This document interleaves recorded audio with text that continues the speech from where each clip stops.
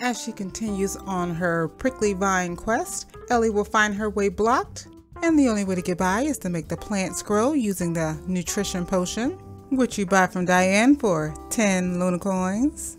The nutrition potion requires Silver Starbell Pollen extract, maple herb extract, as well as bush bug extract. And in order to get the Silver Starbell Pollen as well as the bush bug, you're going to need a witch's net, also sold by Diane for 3 Luna coins.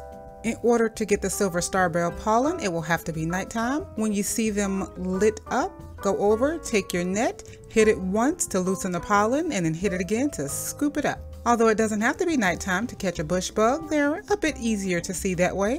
When you see a bush just kind of wiggling around, give it a little shake, and when the bush bug pops out, just grab it with your net. By the way, the net is also the way that you catch the blue moon butterflies that you see hovering over the flowers. And also make sure to grab you some maple herb, which you probably have some anyway. You've been collecting it since the start of the game.